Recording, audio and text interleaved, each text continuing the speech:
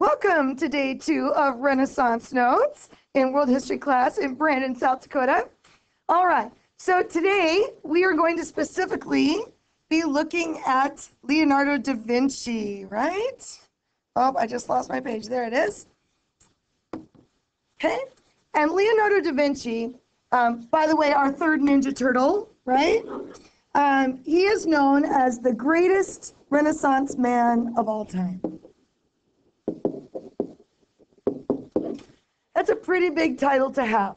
So the question is why? Well, typically when someone is called a Renaissance man, it's because they're good at lots of different things. In fact, I don't know, a few years ago, there was a movie called Renaissance Man that came out with Danny DeVito, and he was a teacher on an army base.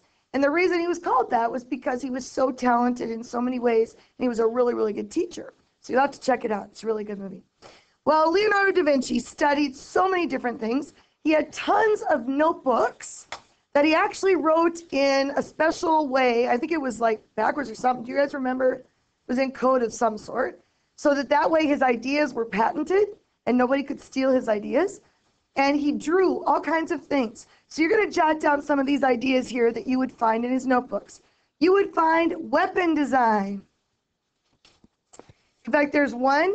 It's like a tank, and it's in the shape of almost like a flying saucer, and the gun turret goes all the way around 360 degrees. It's really cool. So we had weapon designs. We had human anatomy. Of course, he was one of those guys that brought dead bodies home and studied those dead bodies. Flying machines. In fact, he is credited with designing the first helicopter, basically. He just didn't have the technology to build it. Birds, he studied birds. Astronomy, he studied the stars. And as if that wasn't enough, he was also a sculptor and a painter.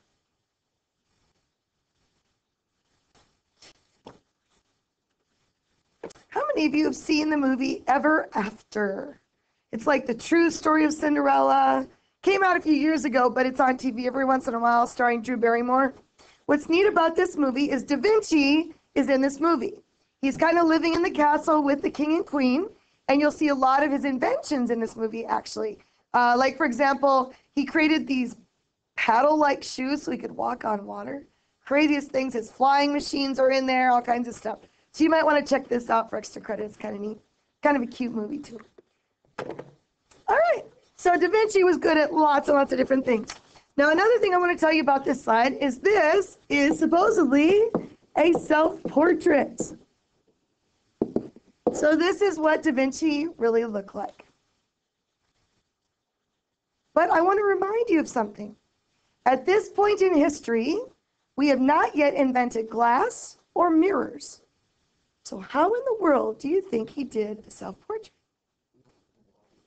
Yeah. I think it was water. Yeah. Otherwise, how would he know how he looks? Isn't that bizarre to think about? Had to have been a challenge for sure. No mirrors yet. Yeah, that's coming up later in one of our other chapters, actually. So, yeah. All right. So, of course, we got to talk about the Last Supper if we talk about Leonardo. How many of you, raise your hand if you've seen this painting before? Oh my gosh. For you at home, every single person almost raised their hand, just so you know. Okay, how many of you have this painting in your house or grandma has it in their house? Relative? Oh yeah, lots of hands up. Or you have it in your church? Have you seen it in your church? Yeah, it's a really famous painting. In fact, my grandma Pete, God bless her soul, grandma, she had this painting in her house.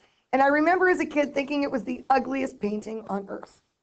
Because it was kind of drab in colors, and I'm like, oh, for Pete's sake. It was just kind of ugly, I thought. But what's really cool, I didn't realize the story behind it. So I am getting you ready right now, people, to show off at home. You get to go home and impress your parents. Are you ready? Watch this. So cool. Now, first of all, let's review our techniques of the Renaissance before we go on. What techniques do you see in here? List them off. Depth. What else? Shading. What else? Movement. What else? Symmetry. Good. What else? Focus. And how are they focusing? Centering. What other ones? angles, they're all turning towards him or pointing towards him. Good, looking at him. What else? Individual face is good. What else? Movement, excellent. I think we said that, but that's okay. And there's one other. Light versus dark.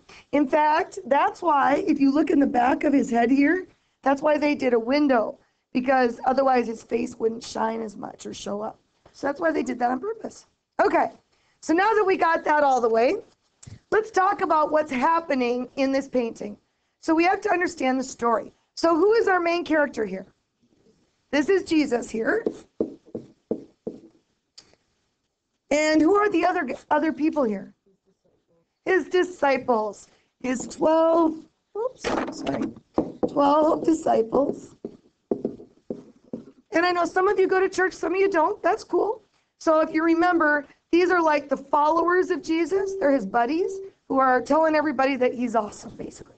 Okay? So in this story, Jesus invites all his buddies to a last dinner kind of a thing. And what does he give them? He gives them wine and bread. And he says, the wine represents my blood and the bread represents my body.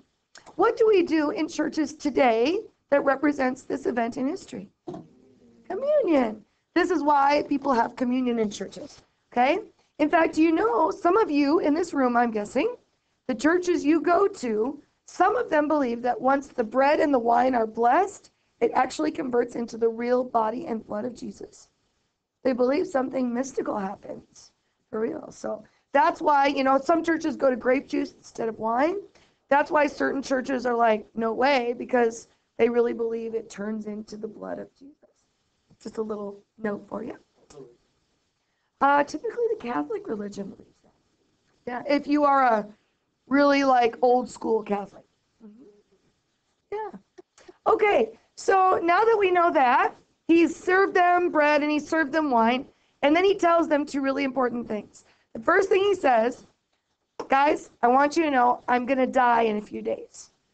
Now, I want you to imagine that you are sitting at the table at lunch today with all your best buddies around the table, okay? Imagine all your buddies around the table. Then imagine your friends say, by the way, you guys, I just want you to know I'm going to die in a couple of days. Think about how you would react to that. Some of you would be freaking out. Some of you would be worried. Some of you would say, oh, come on, whatever. You know what I mean? You wouldn't believe it. But then he says this, by the way, I'm going to die in a couple of days, and one of you is going to get me killed. Freeze. This is what you see in this painting. This is their reaction to him saying, one of you is going to get me killed. And you'll notice that they are all very different in how they react, different facial expressions, lots of body gestures, right? So you are going to be assigned to a group. And your job is to figure out what you think they're saying or how are they reacting to the news that one of us is going to get him killed. Okay? Got the idea? So if you'll look, we're going to pair you into groups, 4 groups. Here's 1, 2, 3, and 4. Now, I will tell you, group 3, you probably have the toughest job. This guy right here is going like this. And notice I'm holding up my pointer finger, okay? That's the finger he's using. There are a lot of discussions about what this means. Kind of a weird reaction. So as a group, you're going to have to figure out what you think that means, okay? All right, so remember your number. You're a 1, 2, 3, 4. 1, 2, 3, 4. 1, 2, 3, 4. 1, 2, 3, 4. 1, 2, 3, 4. 1, 2, 3, 4. Did you figure it out? Think so? Okay. 1s are going to go here. 2's here.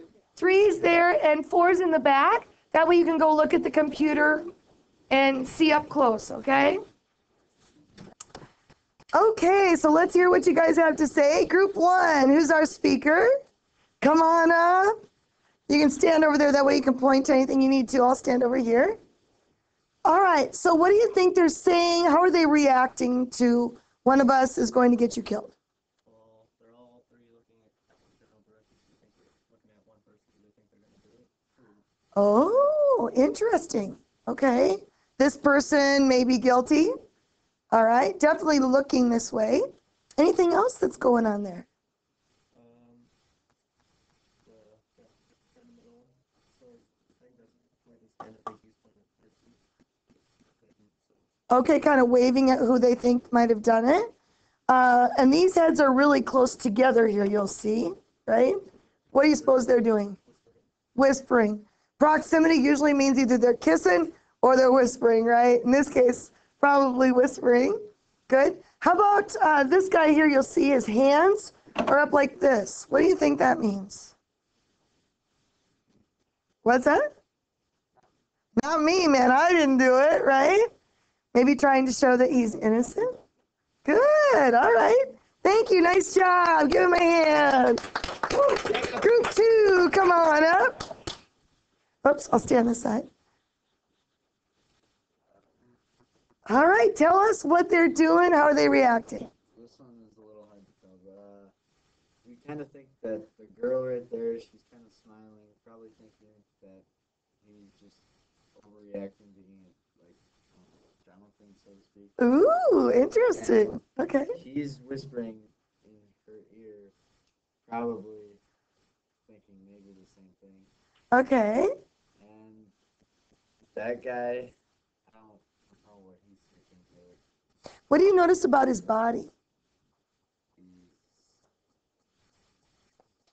He's turned. Towards Jesus. Yep.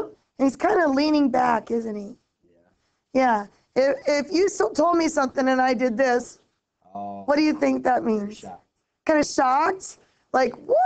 Are you kidding me? Yeah, I think he's a little bit shocked maybe too. Yeah. Nice job, bud. Very good. Give him a hand. Group 3, come on up. I'll switch sides with you. Actually, we'll talk about it. There's actually controversy about who that really is, so we will discuss that in a moment. Okay, toughest group. Group 3, what do you think's going on here? The one with the finger up? That he thinks he's the one that's going to? So what do you think he's saying when he has this one finger up? It's probably saying we think so. Okay, so you think it's this, maybe? Other theories about what this might mean? Maybe he's pointing to God or heaven. That's another theory. Any others? Yeah. Pointing. Like, how dare you accuse us of such a thing? Good. Other people have thought maybe he's just reiterating what he said. You mean one of us is going to betray you? Maybe like a number one? Other thoughts? I'm thinking while he's saying that, I can see the guy looking at the man with the white beard just has his hands up. Yeah. Maybe he was in the middle of accusing him. He was like, "Hey, if it's going to be one of us, it would have to be him." Oh, I like that. That's a great answer. Cool. Okay, so what else is going on here? Like the green guy, what's going on there?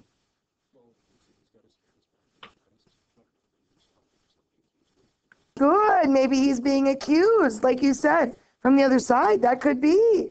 Good. And how about the guy in orange? Looks like he's trying to comprehend what Jesus is saying. Yeah. And he's probably doing what? Probably thinking about what would be Sure. Talking about who would be. And again, I think because of how close he is, he's probably talking to the guy in green, whispering maybe. Yeah. Do you think it's this guy or this guy? Yeah. Good. Nice job, Group 3. Give him a hand. Group 4, you are up. All right. Tell us what's going on in this group. Okay, well, we think that these two are asking, we believe this is Peter, and he started the church as we know. Oh, this one here, Yep. for those of you at home. Okay. This one is Peter, and then these two are asking Peter, since Peter was very obedient to Jesus.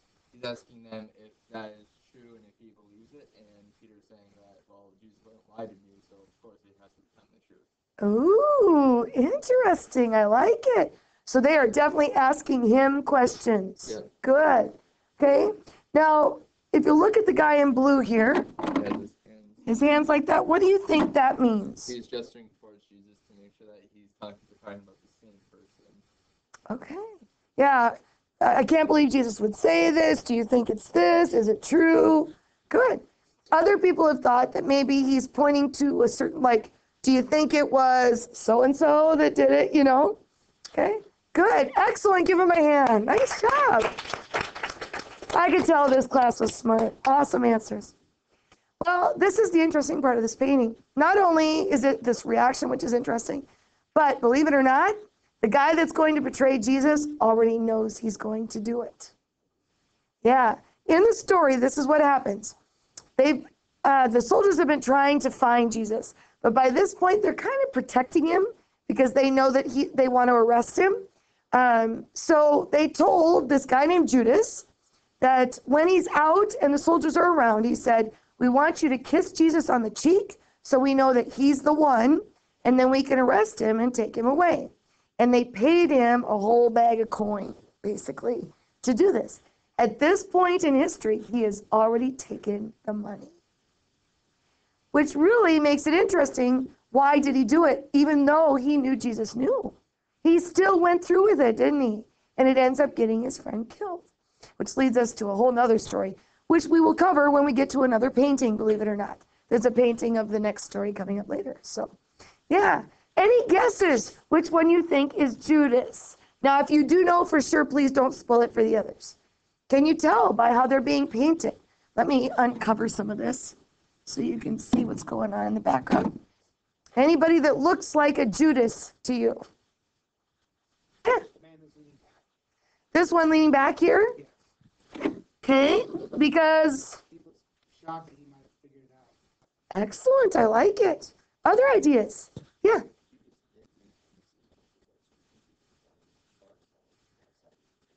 This guy here, because he took off afterwards. Interesting. Other theories? Yeah. This one here, because? Just a feeling? I remember I was in like the church, and I think I remember the third guy from the Oh, okay. All right. Others? I agree with Josh with the one because he has darker braids on. Right here? No, the third one. Oh, this one over here. Darker clothes on, which means he could be the traitor. Okay, good. Any others? Good ideas. Do you want to know who it is? All right, let me show you who it is. Believe it or not, it is this guy right here. This is Judas. Now, it's interesting to think about how Leonardo portrayed him. It's not like he had flashing neon signs saying, here's that awful, evil traitor. He could have painted him all like in evil black or something. But you'll notice he portrays him very much like the rest, but he definitely is shocked that Jesus actually knows what's happening, right? And you can see that in his body language, right? Yeah, so that's Jesus. Now, there's also another controversy, and that is this one right here. Adam, you just asked about this. We do not know exactly who that person is. There are two theories. Some people believe that it is John, one of the disciples, and some people believe that it is Mary that was very close to Jesus. Could be either, to be honest, because obviously guys had long hair back then too, you know, Jesus did. So we don't know for sure, and obviously Leo's not around to ask anymore, so all we can do is postulate. Now take a look. This is the real painting. You notice it's not near as bright as the one we were just using, is it? Because it is a fresco. Yes, it is a fresco. It's a wall painting. And not only is it a wall painting, but it is a dry plaster painting. So most of the time when they did frescoes, they would take and make an area of the painting wet, and then they'd paint over that wet plaster so that the water and the paint would merge and soak it in. Well, in this case, they used dry plaster, so it is really difficult to keep this thing going. It is crumbling. They redo it quite often, but I'm honestly not sure if it's going to last for the ages, you know, which is why you'll see a lot of paintings of it. They want to make sure that it continues throughout history. We actually almost destroyed it ourselves as Americans. During World War II, we were bombing Italy. It is actually located in Milan, Italy. Luckily, they sandbagged it and protected it, and we didn't end up destroying it, thank goodness. But yeah, so there is the Last Supper. So now you can go impress your whole family, Everybody, show them how smart you are. How cool is that? And before we leave Leo, we got to talk about the Mona Lisa, of course. How many of you think she's kind of ugly? Yeah. And I never really understood why she was famous, but we're going to find out today. There's actually 3 reasons why she's famous. First of all, let me hand out a picture showing you what it looks like. Have any of you seen it? Have you seen it? No? Just in pictures or whatever? Right here? Yeah. It is actually located in Paris, France, in the Louvre, you know, the big art museum there. And it's only about as big as, oh my goodness, maybe one of these poster boards. It's really not very big at all. And you can get from where I'm standing to the wall, and there's a big thing that separates us from it, and then there's guards by it protecting it all the time. You can take pictures, but you have to be very careful. I think it's no flash, stuff like that. But it's pretty famous. So first of all, when we talk about the different ways to show focus, what one do you see most obviously used here? Light and dark. Yep. Very obvious. Light versus dark is used here. We have the light face, the dark hair, the dark dress. So our eyes are automatically drawn right to that face. We also have centering, right? And we even have angles. But you say, Mrs. Terpstra, there's nobody else in the painting pointing at her or looking at her. So how are there angles?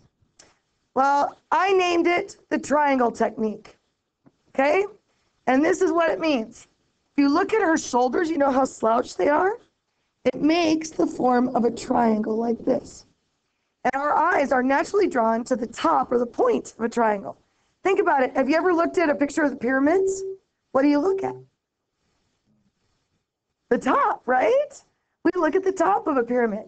So that's what helps lift our eyes up to her face. So that is called the triangle method.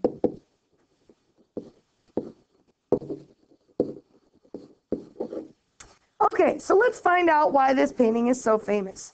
Well, first of all, it's because it was stolen. Anytime you have something stolen, it makes the headlines, right? It was stolen in 1911, and it actually disappeared for 2 years. They didn't get it back until 1913. It was stolen by one of the workers at the museum, and he basically stole it away. But think about it. Someone who steals art, what do they eventually want to do with it? Sell it.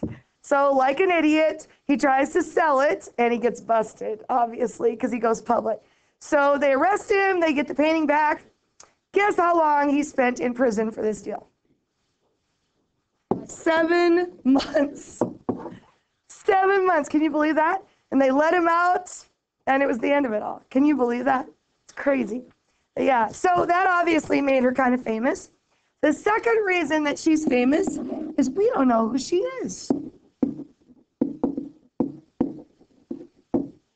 There are 3 different versions, okay?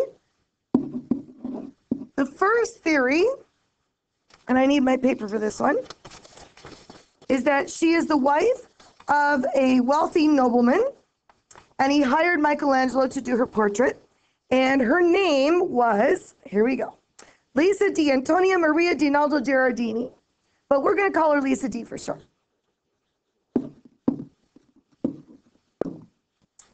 So, and that is a person we know existed, a real person, okay? The second theory is that it's just another noblewoman. But we don't know specifically who it is. And the third reason, I'm actually going to erase this. You'll understand why in a minute. Good grief. Okay, the third reason, or the third theory, is that it is actually, how do I say this? That it is similar to his self-portraits.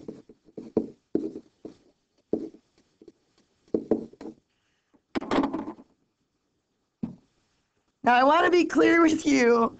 I am not saying that Leonardo was a cross-dresser and he's doing himself in drag. That's not what I mean. And by the way, Mr. Nelson, our art teacher, does not believe in this third theory, just so you know. We've discussed it. I think this is what happened. Some people believe that it wasn't like he had a model for this painting, that he just painted it out of his head. And as he painted it out of his head, there were similarities between the face on his portrait and the face with this woman. But I would think that that's just logical, right? Those of you that draw, you know that there are certain ways that you paint noses or eyes, for example. We all have techniques that are similar, right? Let me show you an easy example of that. You ever looked at cartoons? Lots of different characters for the peanut cartoons, but notice their faces. What do they have in common? Their noses are all exactly the same. What else? Their eyes are the same. What else? Their smiles, other than if they're talking, are the same. And you'll even notice their ears are all the same. So this is a simplified version, but even an artist that's doing a really detailed portrait still does eyes a certain way on every painting. So would it make sense that the portrait and this one are the same in some ways? At least that's what I figured anyway. So there you go. Now the third reason why she's famous is because he used a technique that had never been used for called sfumato. S-F-U-M-A-T-O.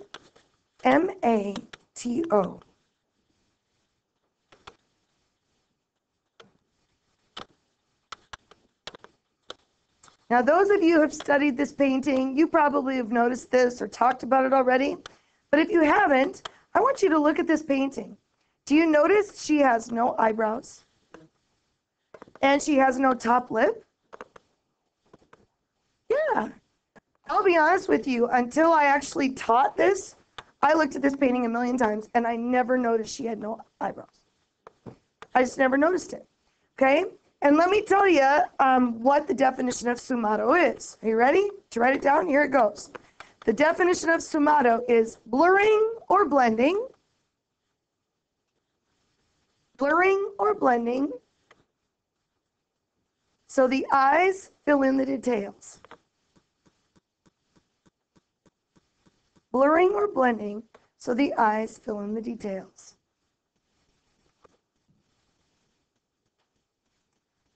So you'll notice that he's basically not drawn in eyebrows, but he's blended in some different colors. And because every time I look at your faces, I know we all have eyebrows, our eyes just automatically put it there because we expect it to be there. Same thing with an upper lip. You all have two lips. So even though he didn't draw a lip, we see it there because we automatically expect it to be there. Isn't that weird? Now, there are some historians that have argued that maybe she did have eyebrows and they wore off over time. Well, whether that happened or not, and whether he did it intentionally, it has started something, because if you look at really good painters, it's not like they actually draw her lips like this. I mean, do you see that on a good painting now? No, because it blends in with our skin, doesn't it? So he's actually the guy that started that technique. And that is the third reason why this painting is famous. Okay? All right. Our last picture of Leo is actually a drawing. Raise your hand if you've seen this drawing before. In fact, I guarantee you this was on the cover of my high school science textbook back in the 80s. But I didn't know what it was. It even has a name. Anybody know what it's called? It is called the Vitruvian Man. Vet, V-E-T-R-U-V-I-A-N, the Vitruvian Man. And remember we said that Leo had these notebooks where he did all these drawings? This is basically a page that was torn out of his notebook. And yes, if you're thinking it, you're right. He is drawing a dead body at the moment that he drew this picture. So let's see, I need a dead body. You have a t-shirt on under there? Yeah. All right, would you take this off and come up, please? You can be my dead body. I love it. Okay, come here. So imagine I'm Leonardo da Vinci, and imagine this body here is dead and it's laying on my table, okay? And he would be naked, actually, but we won't make him get naked today. Okay, so we're going to show your muscles here, dude. All right. All right, So the first thing he did is he laid the legs straight forward. And you'll notice he's practicing drawing the quads, the front of the legs, the muscles here. And then he took the arms and he put them out in a T formation, just like this. And notice what it does to these muscles here. You see that? And then he started to draw. And he drew the musculature of the arm in this position, right? He's practicing. Then the second position he did, he took the legs and put them in an X with the toes pointed out somewhat. And all of a sudden now, you'll see that he is enacting the muscles on the inside of the thigh here, and the quad muscles start to show up. I remember there's a guy in high school, he was so cute, and he had, I swear it was a bar of soap in his calf. You ever seen people strong like that? He was so cute. So cute. Anyway, I digress. And now everybody knows I'm a pervert out there. Anyway, so legs are in an X, and then he took those arms and he moved them up like this. Now look at what happens to his muscle when he's here to when he turns like this. Do you see what happens? The muscle changes position. So again, he draws and notices where the muscles are. So that way when he does his paintings and his sculptures, he'll have the muscles in the right place. Because obviously, if he were here to do a big old bump like this, wouldn't make sense, would it? Right? It's not realistic. Give him a hand. He was a great dead body. Nice job, nice job. Very good. Our last piece for today is Michelangelo's Sistine Chapel and our fourth Ninja Turtle. Very cool. Now we're actually going to watch a whole movie about the Sistine Chapel. So once we get this done, that's what we're going to do. All right. So here's the story. The first thing you need to know about Michelangelo Buonarroti is he was a sculptor. In fact, the only painting he ever did is this one right here. Every other piece you will see is a statue. So what happens is the Pope Julius,